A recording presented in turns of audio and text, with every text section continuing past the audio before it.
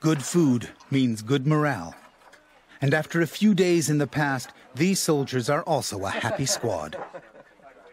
They ran the mountain, shot the guns, and think they can do what the old guys did without too much pain. But they haven't gone one-on-one with Bill Wolfe yet. You need a wider angle so you can block wide, false. Okay, there's the knife trapped. Okay, take it off him, all right? This is not going to... Drive into him. Get your hands on your head. Right there. Key stick. You couldn't be a very good cook, okay? Meet Bill Wolfe, one of the meanest 60-year-olds around. Drive into the guy's chest. Okay, then you got his eyes with these hands. Wolfe, a hand-to-hand instructor in the Canadian Army, teaches what's called defendo, fighting dirty. If the guy's going gung-ho on you, protect, bust his legs. If he's got no wheels, he can't fight. He learned his trade from Pat O'Neill, the man who trained the brigade.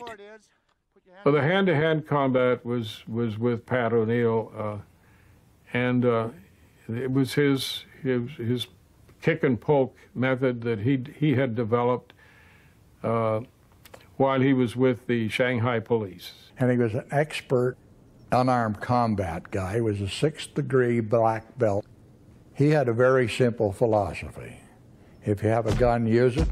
If you have a rock, use it. If you have a stick, use it. If you don't have anything, this is what you do.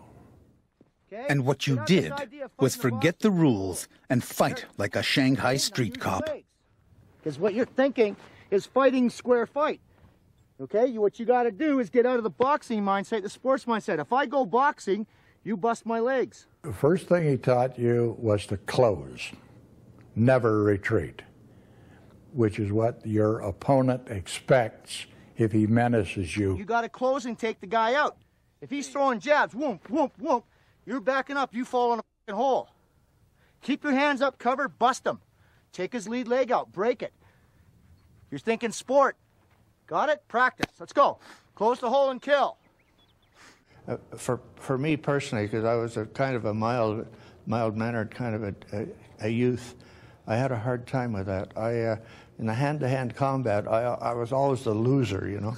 I didn't think I had it in me to do this sort of stuff, but after a while, I picked it up. I'm going to have to hurt him, aren't I? Back to his eyes again. Okay, position. Nervous stuff. Up. Okay, eyeballs. It's no sport at all. It's kill. And it's your, how good are you at defense against somebody attacking you so you can be effective in killing. Just that simple. Nice and simple. Grabbing left hand to his wrist, underarm pull. Get behind him. All right? This is called an arm drag. The purpose of it is to clear the front position, take his back so you can pick him up. All right? So, nice and simple. In here, pause. Take him out, down. All right? Working it off nice and simple. From here, 1, 2, pass. The dirtier it is, the better I like it. Got it? Right. Partner up, practice. Thank you. The dirtier it is, the better I like it. The Devil's Brigade way. And Chris Bird is about to find out exactly how dirty that can be. Mr. Bird, get over here. Okay? Now, keep your stance. Okay? When we're looking in here, eyes. Chris teaches self-defense and knows his way around a fight. But he's not prepared for Wolfe. In case you missed it, here it is again. Right finger, left eye, fight over. Okay? Get out of the... He's decapped now. Understand? Roger, where does his hands go? Towards his face. Right? Then you can take advantage of position. Okay, now you guys got to get out of the sports concept. This is brutal, savage, but they asked for it. We can take it and we can dish it out. Just do it nice and simple. Chris Bird got off easy. Kevin Hansen is up next. His hands drop, you can take position. Anytime the guy keeps his hand in a up position, smack him here. Break in here. If you're too close, ball. Okay, and that was just a light tap. How old are you? 19, sorry. 19. My daughter's 21.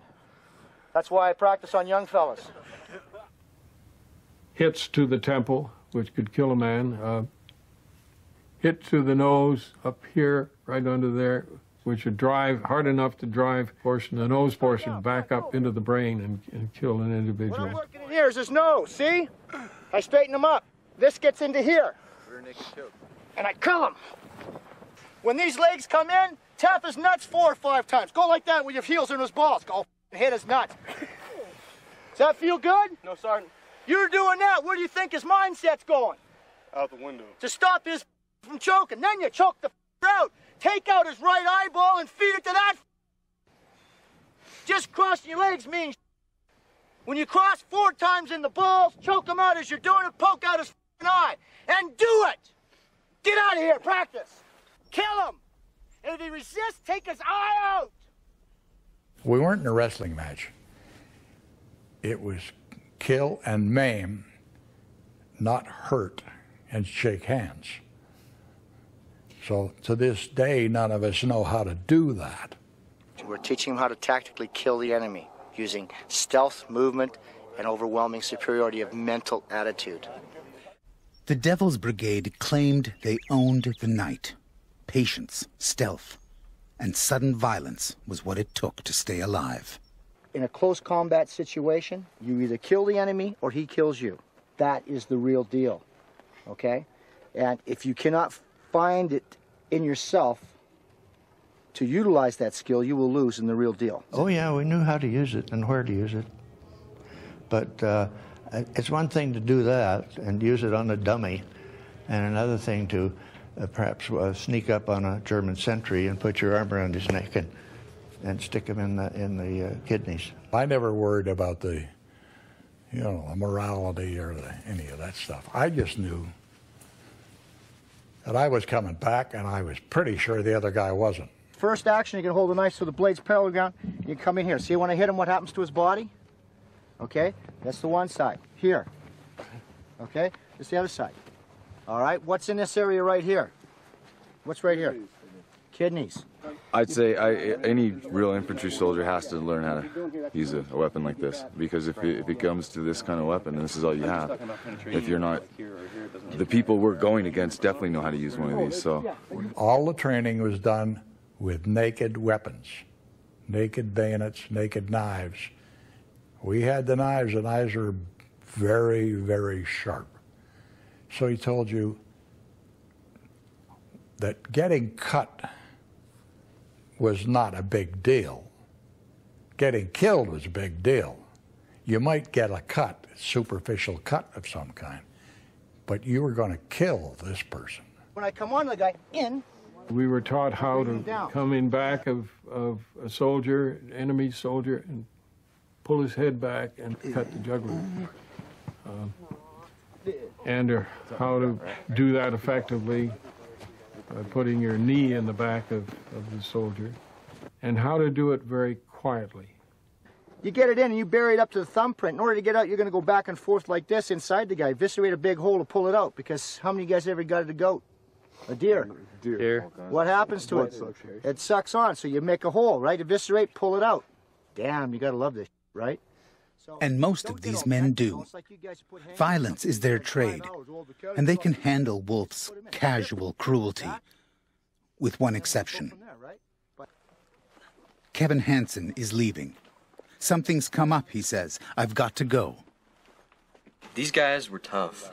This equipment that they use is raggedy. It's, by today's standards, I mean, if we were using our own equipment, this would be easy. And their equipment was raggedy, you know, all this wool and this heavy equipment, and these guys were tough, hands down. I mean, these guys had to be the toughest people in the war. Despite the best efforts of the program producers, Kevin went home at the end of the 3rd day.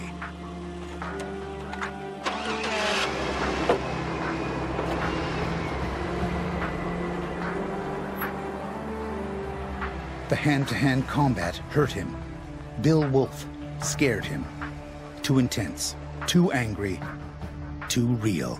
Yeah, well, moral of the story is don't send your sons and daughters off to war if you don't want them to learn to.